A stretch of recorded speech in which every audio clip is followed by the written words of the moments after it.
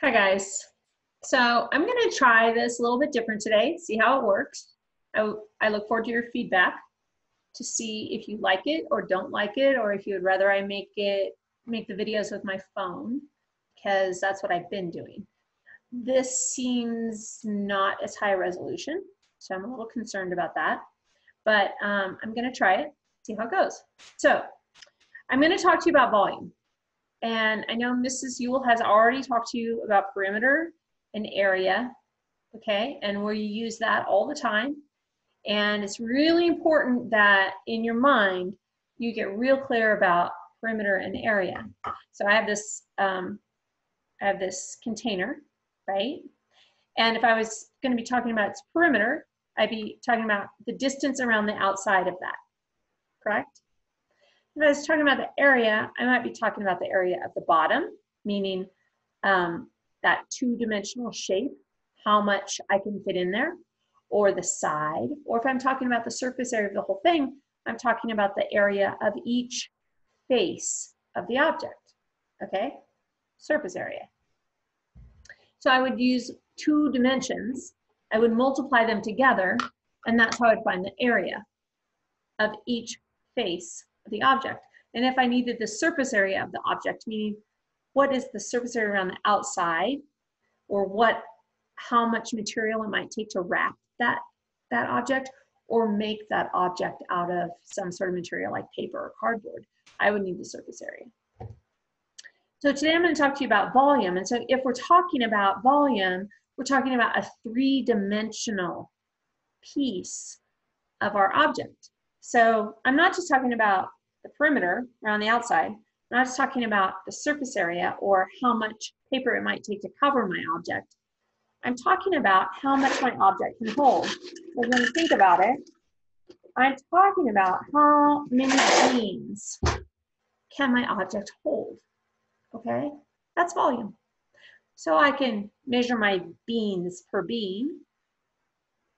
I can measure my beans per ounces or pounds or grams, but I'm talking about three dimensions that make up that amount.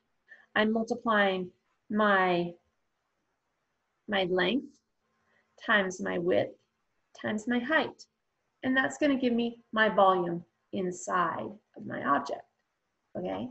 That's fundamentally what volume is.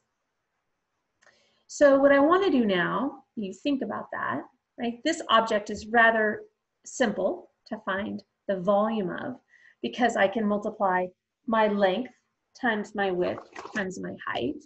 And if I take my ruler and let me find my inches, even though my ruler isn't incredibly accurate, I'm still going to do it that way. So I have, let's say I have 3 inches for my length, and I have 2 inches for my width. 3 times 2, that's 6. And I have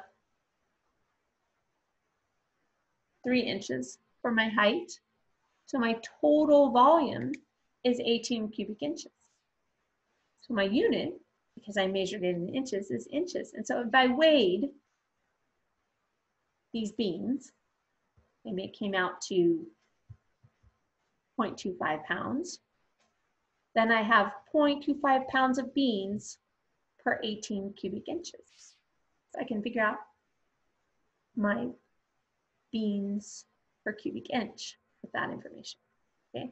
So it's very handy to have. It's very handy to know, and it's very important in many, many things we do in the real world to be able to figure out your volume, okay?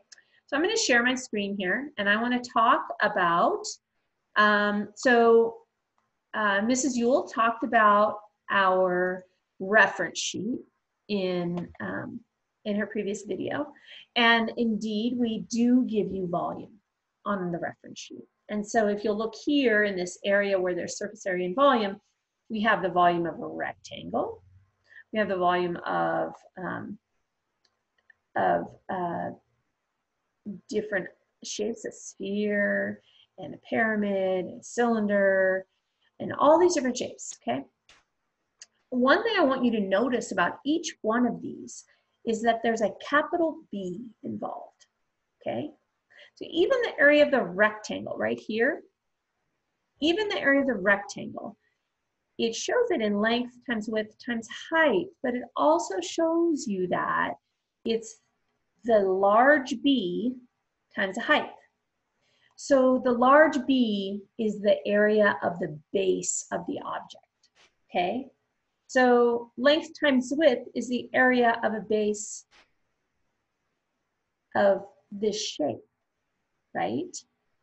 This prism, this rectangular prism. And we can rewrite that as a capital B times the height. So when you come over here to this, this prism, this triangular prism, they write it as the base times the height. Well, the base is the shaded region that's a triangle. So we have to use the area of a triangle, which is 1/2 base times height. That's equal to our big B. This is a really important concept. That's talking about the area of the base. It's the big B. So you got to think about what the base is and find the area of the base and multiply it times your height. Okay? Same thing here with this triangular pyramid. Okay? Or it's actually got a square base, pyramid. And this cylinder, the area of your base is a circle. So you have to know how to find the area of a circle. Okay? That's on here. It's right here. It's all here for you. You want to keep this handy here in this section. All right. So I pointed that out to you. The only one that doesn't have the area of the base is the sphere. The sphere is 4/3 pi, which is just a number, times the radius cubed. Okay. Again, all of these volumes are going to be units cubed. So if it's just units, meaning squares on a grid, it will be units cubed. If it's inches, it will be inches cubed. If it's feet, it will be feet cubed. If you're dealing in inches and feet, you will have to convert them to the same measurements so that you can do whatever that unit is cubed, okay? So that's volume in a nutshell. All right, so let's take a look at a couple of examples. Let's look at this example number 1. So here we have the volume of a pyramid, okay? This pyramid is, it looks to me like it's a triangle. It looks to me like it's a triangle. Here's a right angle on this side right here. On the base, the capital B. So for this area here, we would have to do the area of a triangle, which would be 1/2 base times height. And then we would multiply it times the height of the pyramid, which is 9 meters. So let's take a look at what they do. First, they find the formula, right? It's 1/3 base times height. Okay, that's on your sheet. 1/3 base times height. Now again, it's the big B. That means it's the area of the base, okay? So we take 1/3 times the big B. Well, the big B is 1/2 base times height. So we have the 1/2 right here. The base of our triangle is 4 meters, right? And the height of our triangle is 6 meters. So we have 1/2 base of 4 times height of 6. That's our big B right there. That's our big B, okay? And we multiply that times the height of our pyramid, okay? The height of our pyramid right there, okay? And once we do that, we come out with 36 when we simplify, okay? Let's take a look at this next one. So we're gonna find the volume of the pyramid. Again, we wanna think about the shape of this base because we need to find the area of this base. So hopefully you notice these congruency lines going around the outside. That tells you that each of these segments or sides are congruent to the other. It also tells you right here that this is a right angle. So we know from geometry that this is a square because one corner has a right angle, all of them have a right angle, and they are congruent, so they're all the same length, and that makes it a square. So we know this one side is 4 meters, and so we know this side is also 4 meters. So we would multiply those two together, 4 times 4. That's 16 meters squared, because area is in square units, right? Our units are meters, so 16 meters squared. And we multiply that times our height of 2.4. So here we go. Let's see if I can get it to work. There we go. No. I don't really want to hide them. Well, it's not showing us. So it's the big base, the big B, which is our 16 meters squared, times our 2.4 meters, which gets us 12.8 cubic meters. Okay? Take a look at another one. All right. So we have a triangular pyramid.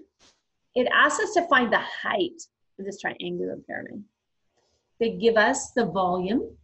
We know that volume equals the area of the base, the big B, times the height, right? So what we would do is write down what we know. We would write down volume equals big B times H. Actually, it's not quite that simple. It's it's going to be 1/3 big B times H. And then we plug in the values we have and solve for the one we don't. So first we write down the formula of our volume. Then we put in the, interesting, they did not show us. That's a bummer. So they put in the formula is volume equals 1/3 base times height. And we then put in our, what we know the volume is 14 feet cubed. So we put that in. And we put in our value for the area of the base, which we know is 1/2 base times height. So 1/2 times 4 times 3 is the area of our base. And they just substitute in 6 for that, because that's what that is, times the height. And then we solve for the height. And the height is 7 feet. Okay? Take a look at the next one. Hopefully I won't confuse you as much with it. Find the height of the triangular pyramid. Again, they give us the volume. And we know that we have to have the area of the base, which is 1/2, the base of that, which is 24, times the height of that, which is 8. That's going to give us the area of the base of that pyramid. We know that the volume equals that big B, 1/3 that big B, times our height. Okay? So we get 12 meters when that's completed. All right. Let's take a look. Do we have another interesting one here? So, hang on. Let me find one more, because I don't really want to do that one. I wanted to do a more complex one. Here's a composite solid. This is a good one for us to look at. So we're talking about the volume, meaning how much can fit inside of here. And our units are meters. And these side lengths are all the same. The length and the width and the height are all the same. That's actually a cube that has that's 6 meters, right? So to find the volume of this piece, we would multiply the length times the width times the height. 6 times 6 times 6, right? And we would find that. And then this, we would have to use our pyramid formula for that. 1/3 our base times our height. So our base on this pyramid is a square, 6 by 6, right? Because it has the same base as this bottom. So that'd be 36. That's our big B. And then our height is 6. So for our formula for this portion, we would have 1/3 our base, which is 36, times our height, which is 6. And we would find, and then we would add those two together, the two volumes of our composite shape, to find our complete volume. So here's how they work it out for us. The volume of the solid is the volume of the cube, which is down here, plus the volume of the pyramid, which is what we just talked about. So it's S cubed, or the side lengths of the cube, times each other. So 6 times 6 times 6. It's the same as S cubed. So 6 times 6 times 6. 36 times 6. It's going to be 216 for the volume or the area of the volume of the cube. Okay, and then 1/2 1/3 the base times the height. Okay, so here's what we end up with when that happens. Because our base is a square, we have 6 times 6. So 1/3, 6 times 6, times the height of our pyramid right there. Okay? All right. So hopefully that helps you in working out these volume problems. Remember that the volume of the sphere is 4/3 times pi times the radius cubed. And anytime they're asking you to solve for a missing dimension, they give you volume and they're asking to solve for a missing dimension, you just simply plug in your numbers and solve the missing one. All right, I hope this is helpful. Let me know what you think. And I'm looking forward to seeing you guys this week. I hope you come. So come visit me during class time and if you need extra help. Okay, thank you.